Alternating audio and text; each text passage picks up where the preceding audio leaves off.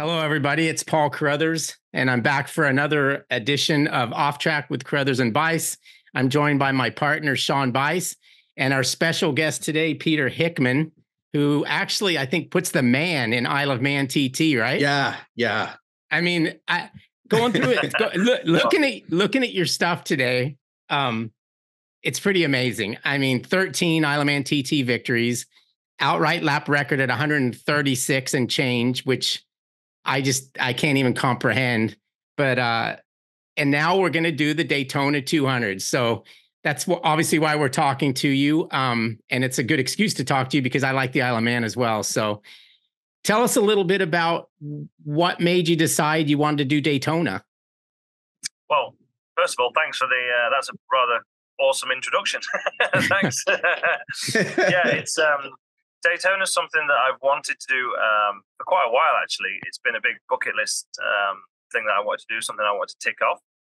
And the opportunity finally came around. It's actually been pretty much 3 years in the making, this. It's something I've tried to do in the last couple of years, and it's always not quite happened for one reason or another.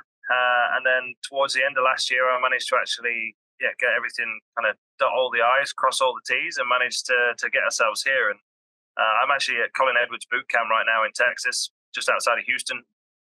So I got here yesterday, doing a bit of flat tracking, which I always do with Colin, the racer camp here in February, which coincidentally coincides with the Daytona 200 a week before. So ideal, really, for me, to be quite honest. So hopefully I'll be at least somewhere near on the time zone, ready for when we get to Daytona. But I'm really looking forward to it. The 200 circuit looks unbelievable. I say it's something I've wanted to do for a long time now, and to finally get the chance to do it, it's absolutely brilliant. Not only that, I'm doing it with my own personal team, which is a little bit different as well, and also with the support of Triumph and FHO, who I raced for back in Brit Superbikes and the Isle of Man TT as well. Everyone's kind of got involved and got behind the project, which is really, really cool. I might be going out on a limb here, but I have a feeling you're not going to have a hard time learning the track. Yeah, I mean, hopefully not. I mean, I'm somebody that tends to learn circuits pretty quickly anyway. You must. Yeah, but obviously there's not too many corners to kind of take into consideration at Daytona. However, for how simple the course is, it's also quite intricate with knowing where to be on the circuit, particularly on the banking, where to be and how to be, and getting your timing right is a big part of it. So I've been watching the last couple of years worth of Daytona 200s just to try and get a few tips. I've got a really experienced teammate in Richard Cooper, who's riding for me as well. So he's been to Daytona. He's finished 5th in the Daytona 200 before. So hopefully he can bring some good experience to the team as well. We've got quite a few young lads actually in the team. So we've got a couple of 3 19-year-olds that are all part of the team, as well as some other experienced guys. So it's a real mix in the Peter Hickman racing team, which is good. So, Peter, I want to ask you, of course, in the United States, the Daytona 200 is absolutely iconic for us, but so is the Isle of Man TT as well. And it's gotten more so with TV coverage, I think, as we kind of understand it more. And even fans in this country, when we say something about you racing in the 200, people think, well, God, the guy's an Isle of Man person. So I want to ask you, what do you and your countrymen, think of the Daytona 200. You think about, Barry Sheen raced in it. Isn't it iconic for you guys as well?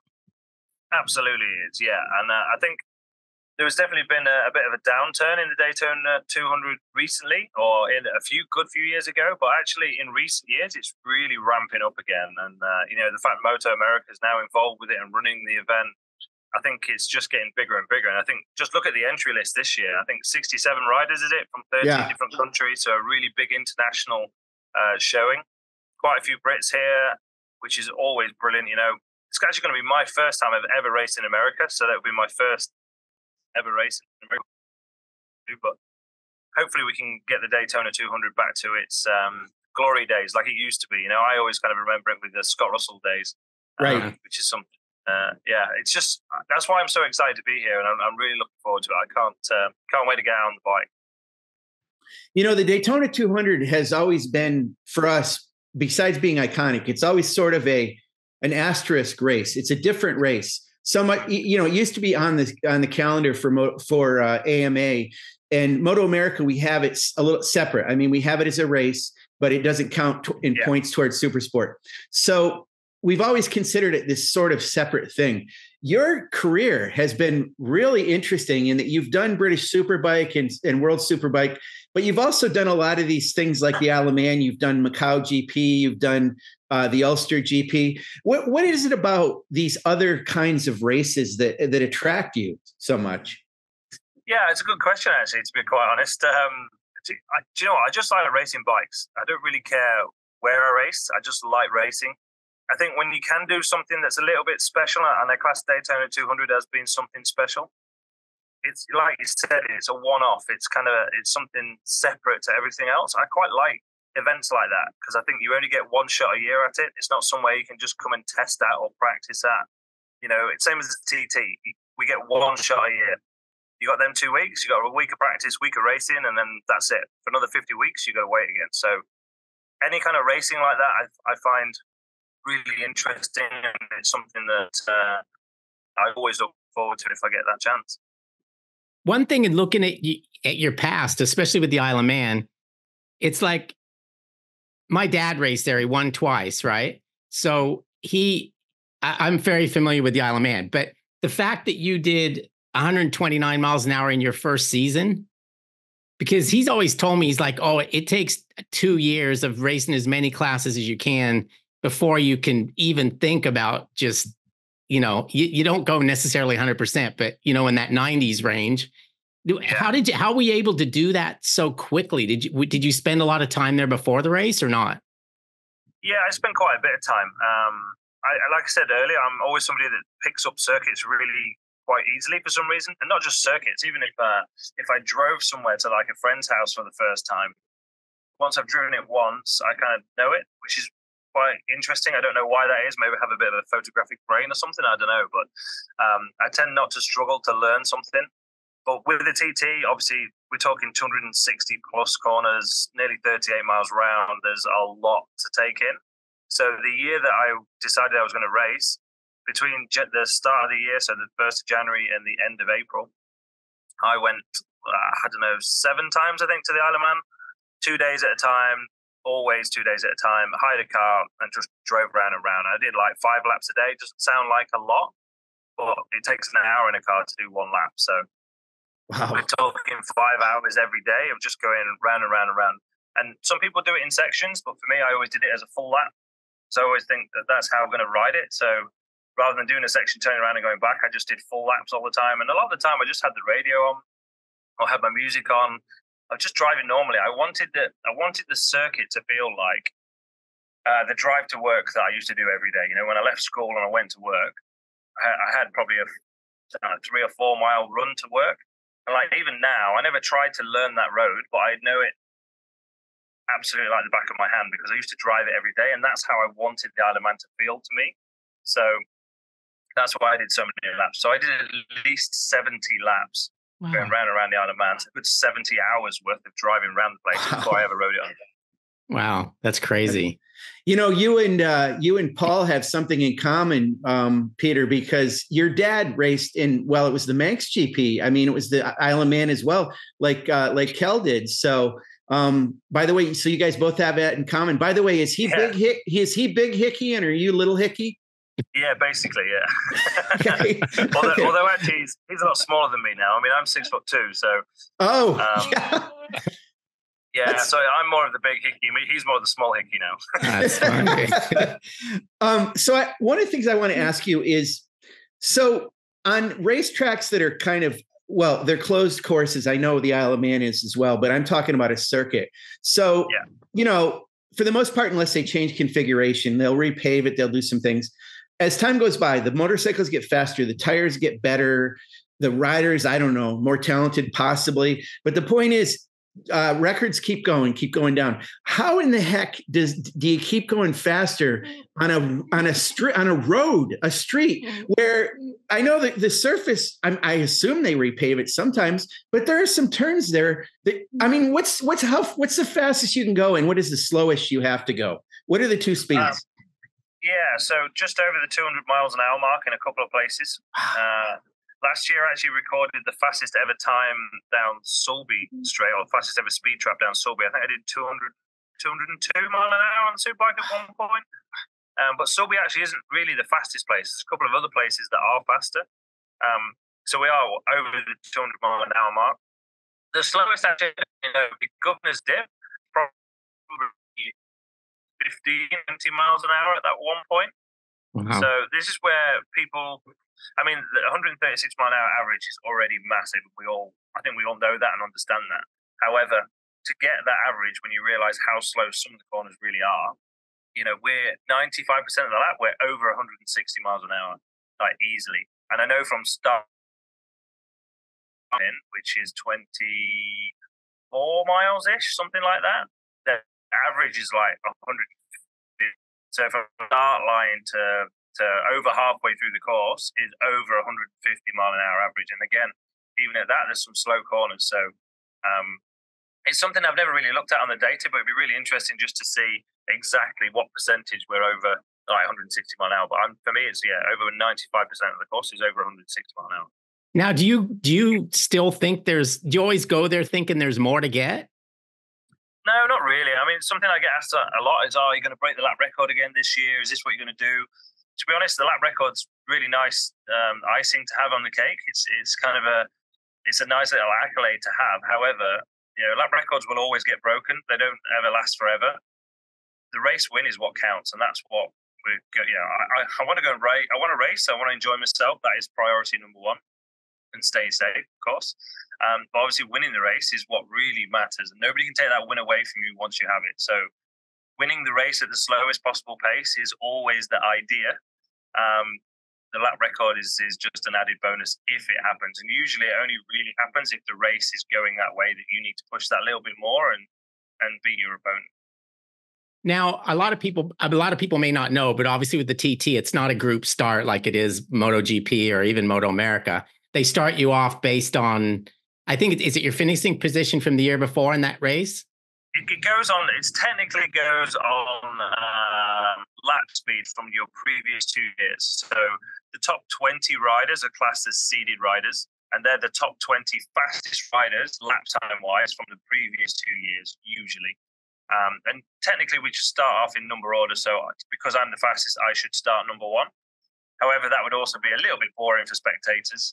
And also it means that they can't really teach anybody else. So when I started out, in year 2 and year 3, they actually bumped me up into the top 20 so that I could learn off some of the faster riders. Does that make sense? So, So in year 2, I started number 17. So I had a couple of riders behind me that were maybe a little bit faster than me.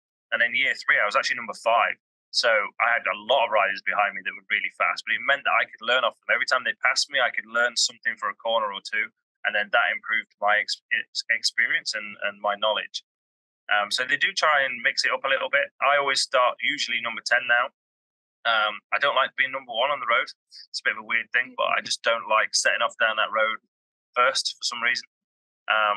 And number 10, I got given a while ago, and it just seems to work for me. The first time I ran number 10, I got 5 podiums out of 5 races, which were my first podiums at the TT, which is 2017.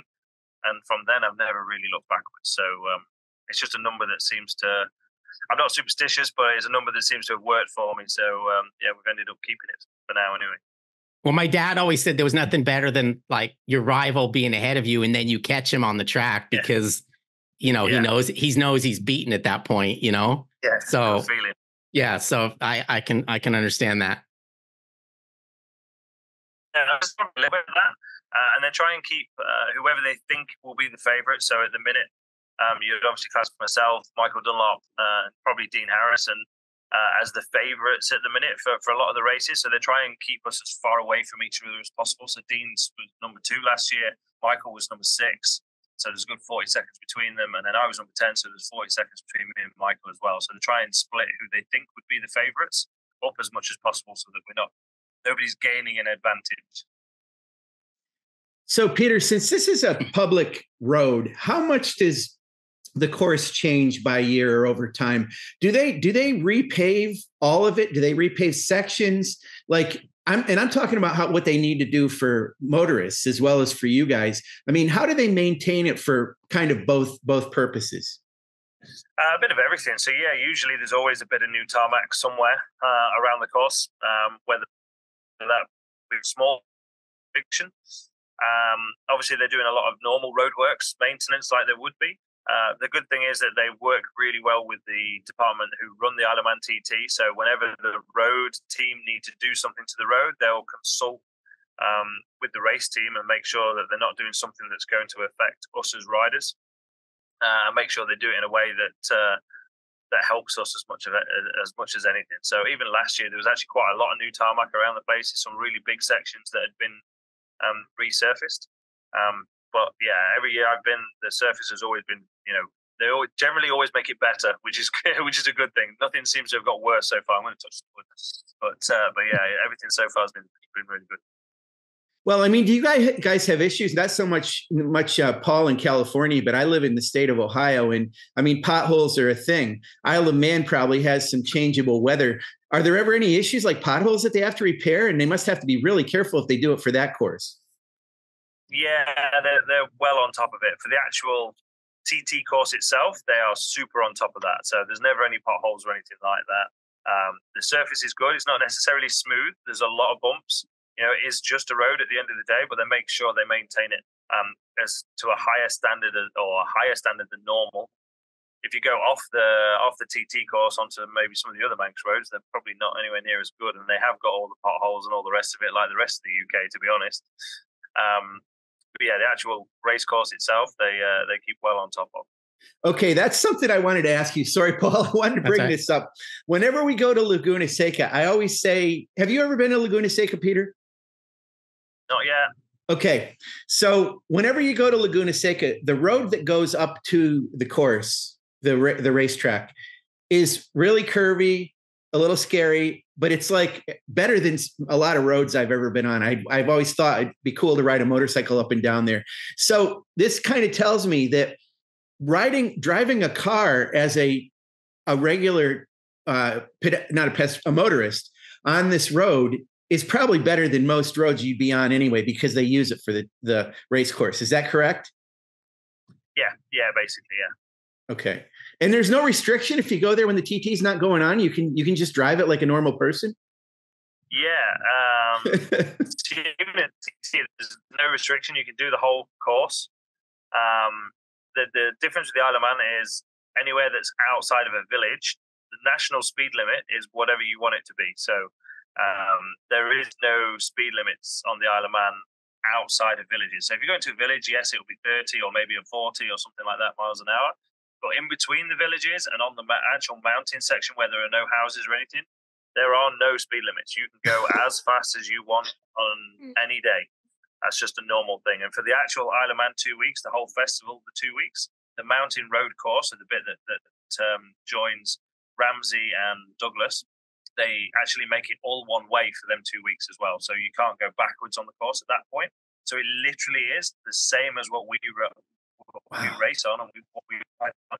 You can go and ride it as a road rider or a car. There's buses, there's vans, there's people going on their daily commute to work. And then you've got people on bikes doing 190 mile an hour going past them. So you can pass the cops. You can do, it doesn't really matter. You can go as fast as you want. Wow.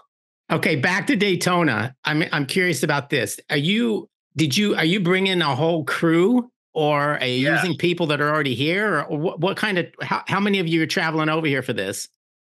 Quite a few. So in total, in the team, there are 12 of us. So 2 riders, 10 staff. I've also got Faye Ho's coming over as well. So FHO, who I ride for in Brit Superbikes and also the Isle of Man TT. She's sponsoring or helping sponsor this event for me as well, personally. So she's going to come over. And I have a couple of friends already over here that are definitely also going to get involved. So, we have quite a big crew for a 2-rider team. It was interesting. As soon as it all kind of got announced, I got a lot more friends that suddenly wanted to come.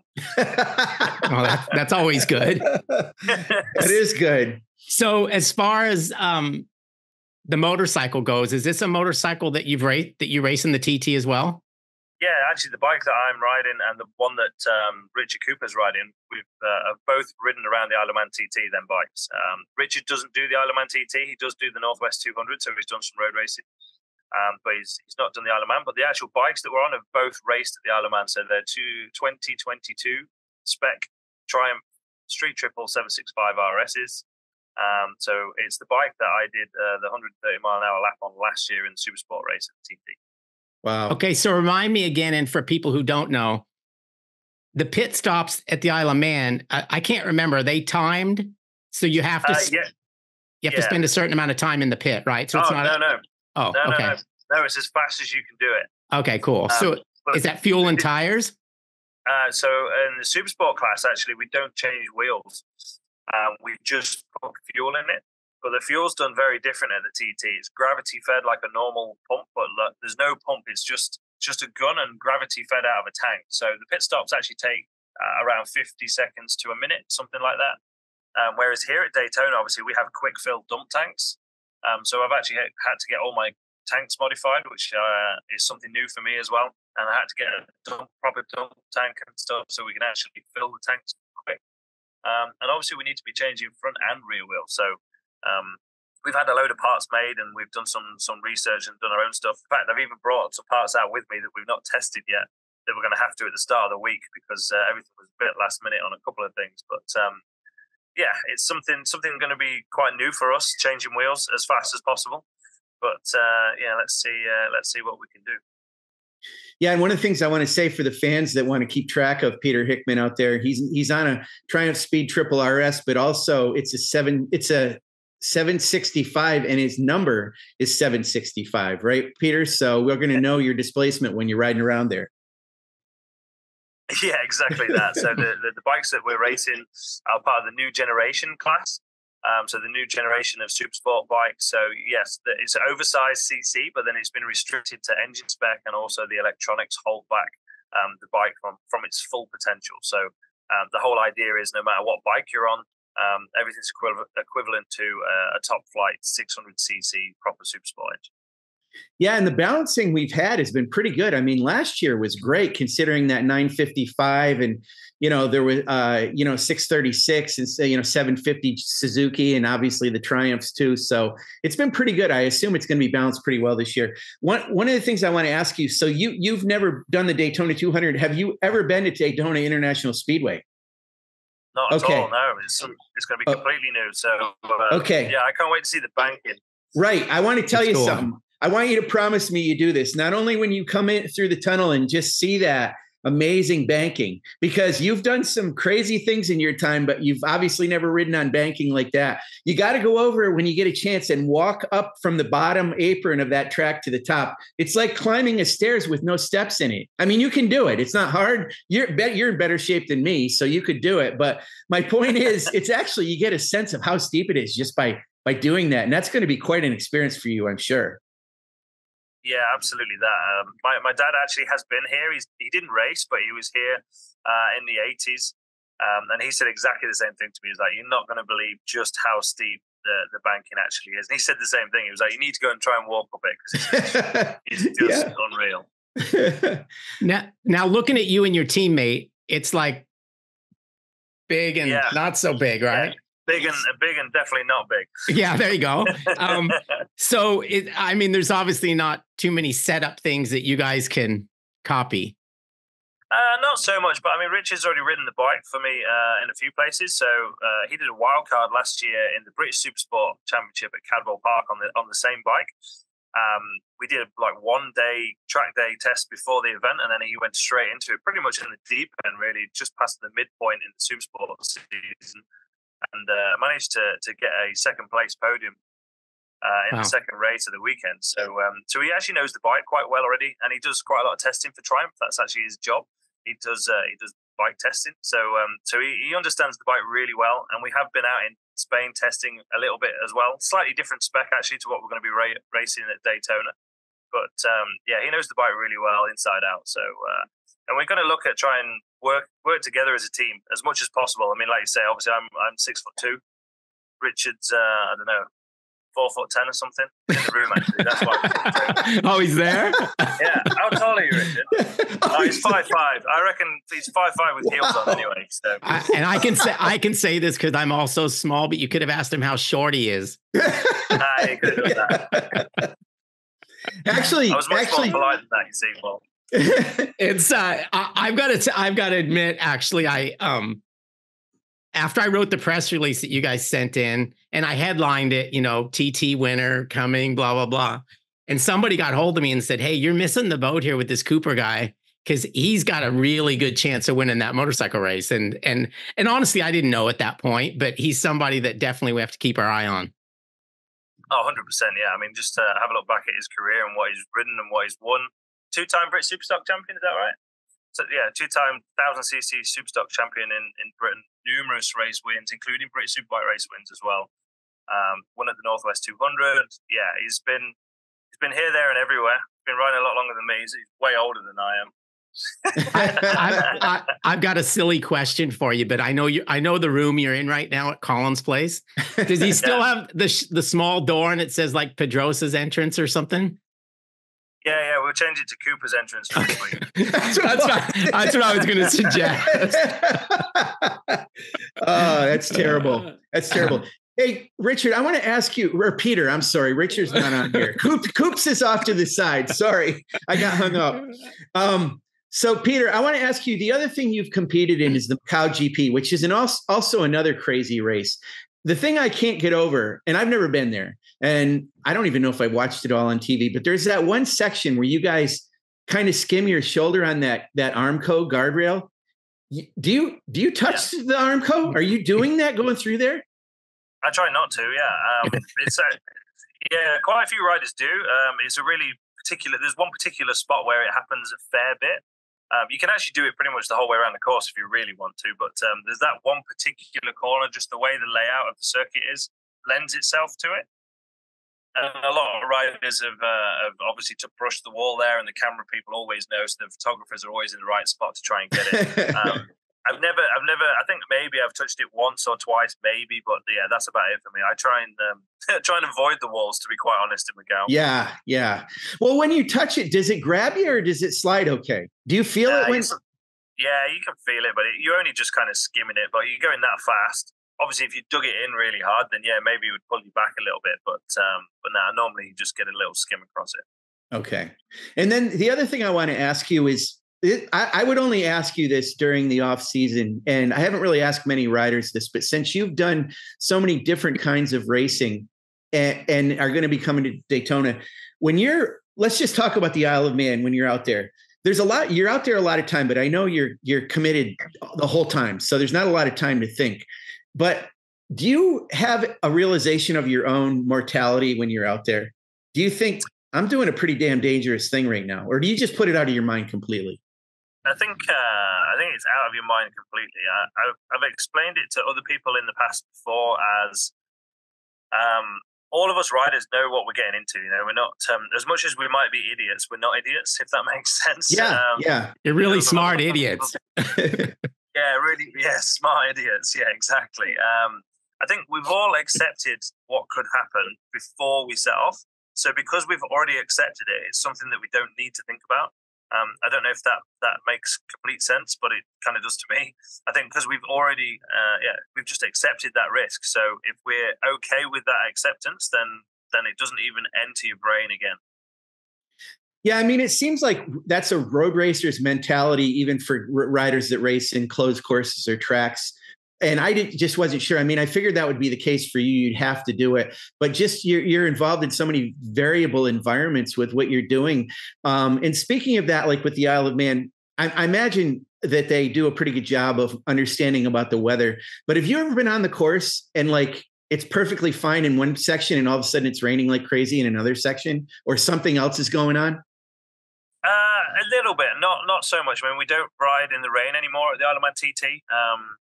Mainly for the safety reason, to be quite honest, because it can be like half of the course will be wet and half of it will be dry.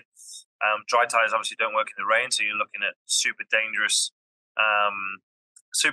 thing to do if you're riding on slicks on a wet part of the circuit, and then vice versa. If you put wets on, in the dry parts of the circuit, the bikes are so fast, the wets just wouldn't hold up. So since about 2011, 2012, they no longer race in the rain at the Isle of Man TT. I've been in races, however, that halfway through the race, there's been some sections where there's been a bit of water coming down, and then generally the race actually gets red flagged. If it gets too much, then if it actually starts to change the surface of the course over a bigger section, then they'll 100% red flag the race. Well, you think about the United Kingdom in general and how it has sort of this reputation for rainy weather. Yeah. I mean, they kind of feel that way with where I live too, cloudy and a lot of rain. But will they only, if there's any chance of rain, do they go at all? I mean, because sometimes it can rain when you're not even expecting it. So. Yeah, generally, I mean, they keep on top of it. Obviously, you can never fully predict the weather.